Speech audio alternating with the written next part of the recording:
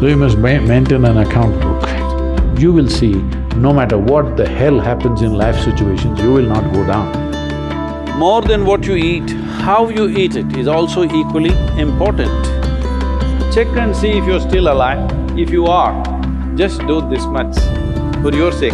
This is the end of suffering. Once there is no fear of suffering, only then you will explore the full depth and dimension of this life.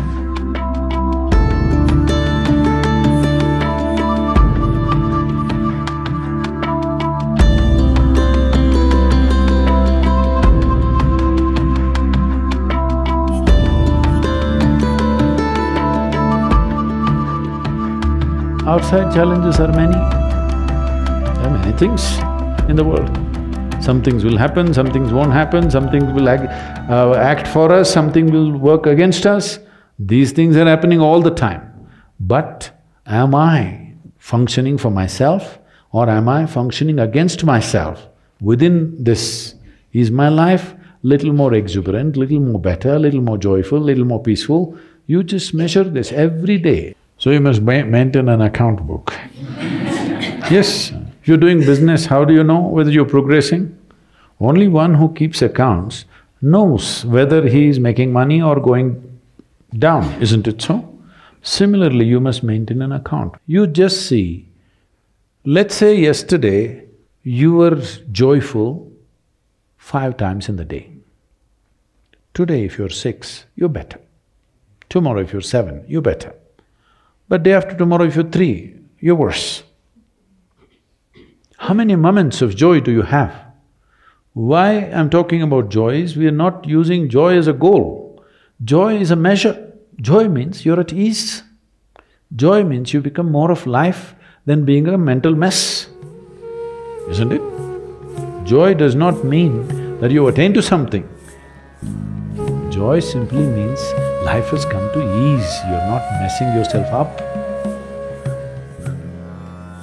Spend 5 minutes, have I been better today than yesterday? Has my day been better? Every day, if you keep accounts, you will see, no matter what the hell happens in life situations, you will not go down.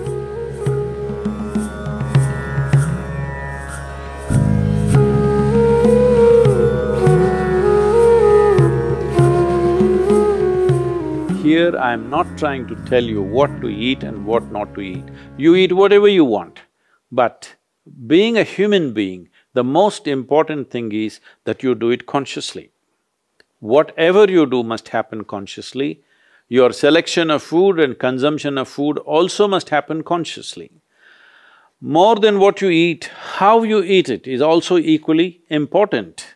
When I say how you eat it, these are all live substances.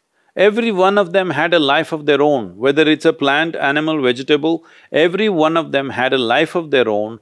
If you approach it with a certain sense of gratitude and reverence towards the food that you eat, when I say reverence, it may feel like too much for you, but I'm asking you, let's say we put you in a room and you had nothing to eat for 5 days. If God appears in front of you, what will you ask for? Food? So that's how important it is. You must understand the food on your plate is not just a substance, it is not a material, it is not a commodity, it is life. It is the life-making material for you. So you must treat it as such. Right now, when it's on the plate, when it's out there, it has no value, but the moment you consume it and it becomes your flesh and blood, now suddenly it's of immense value. Why do we live like this? It's very important, when it comes on your plate itself, you must treat it as a part of yourself. With great reverence, you must consume. Just the way you consume it, if you change that, food will behave very differently within you.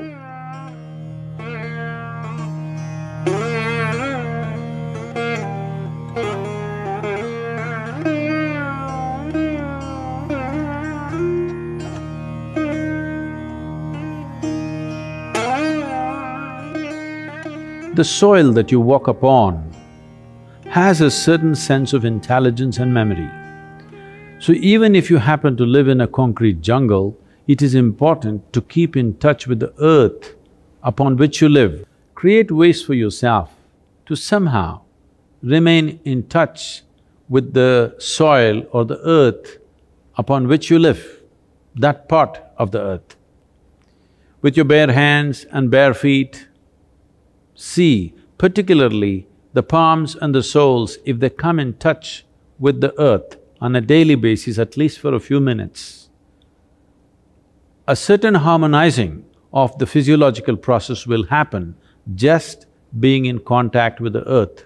If you spend at least a few minutes in your garden, barefooted, touching plants or trees, because this is the basis of your life. All life, yours and every other creature, has come out of this earth. Stay in touch with it and harmonize your system.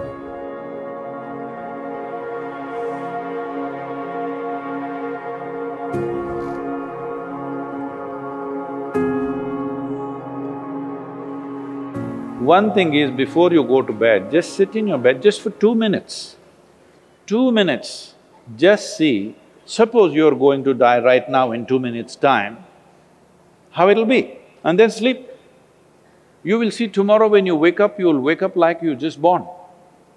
If you go to sleep with this awareness, you will wake up with a completely new dimension of energy within you. Suppose you wake up tomorrow. No, that's not… See, you think it's a joke, that's a problem. Every day, nearly 300,000 people don't wake up tomorrow.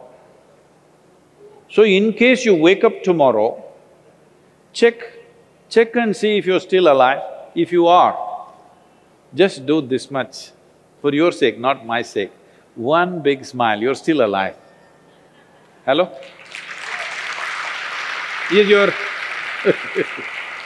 Is your life worth this much? See, do not think every day you will wake up, one day you will not wake up. Yes or no? Tomorrow morning you woke up, check if you're still alive. If you're dead, I will pardon you. If you're alive, one big smile. Then if 300,000 people die on the planet, maybe 3 to 5 million people would have lost somebody who's dear to them. So just check those 4 or 5 people who matter to you in your life, all of them still alive. One more smile. Hello? And you looked at the watch, it's 7 o'clock and you're still alive. One more smile. Hello?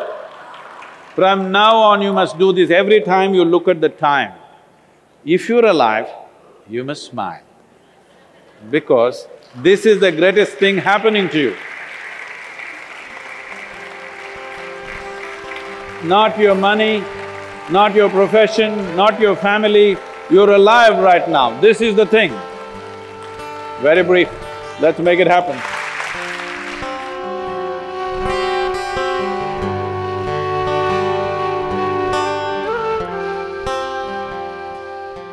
Your ability to live well on this planet is essentially how well you can harness this body and this mind. Yes or no? So if you have to harness this the way you want it, it's very important. There is a little space between you and the body. There is a little space between you and the mind. Whatever suffering, any kind of suffering that you have known in your life has entered you either through the body or through the mind. Do you know any other kind of suffering?